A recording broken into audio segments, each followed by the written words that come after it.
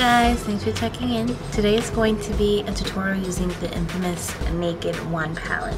I don't know why I haven't done this before, but I'm doing it now, and I might start like a little mini series. I started off with the Naked palette doing the prom makeup tutorial. Go check that out. It's a very nice classic look. So yeah, if you want to know how to do this look, come get naked with me. First, we're going to start off with the Maybelline Color Tattoo in Pomegranate Punk, which is a very plummy purple. We're going to use that with a dome-shaped brush and apply that all over our lid, leaving the inner 1/3 open.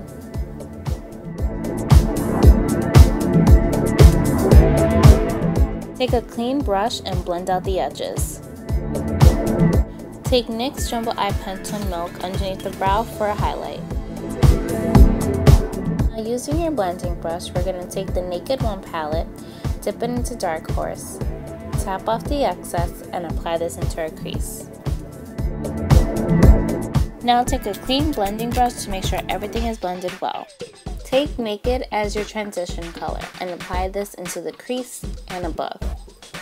Then go back into Dark Horse and blend it into the crease to make sure everything is blended perfectly. Next, we're going to go into Hustle, which is kind of like a mauve plum. I don't know, it made sense in my head. We're going to apply that right on top of the cream shadow.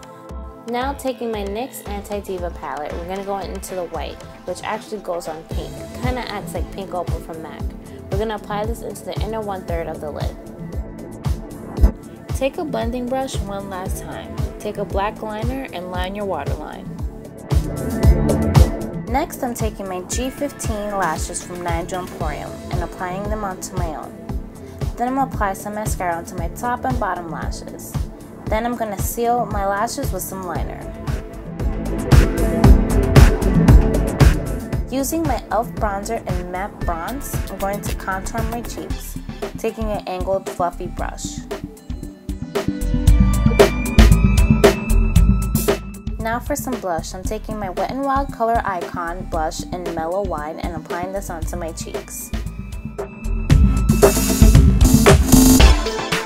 I'm going to line my lips with Nude Truffle from NYX.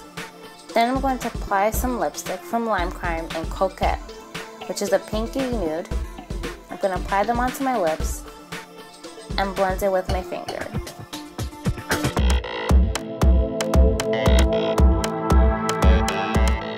For gloss, I'm keeping it simple. Using my Dermastore Lip Crunch lip treatment, I'm going to apply this right on top of Coquette. And that's it. There's your look. I hope you guys enjoyed. Bye!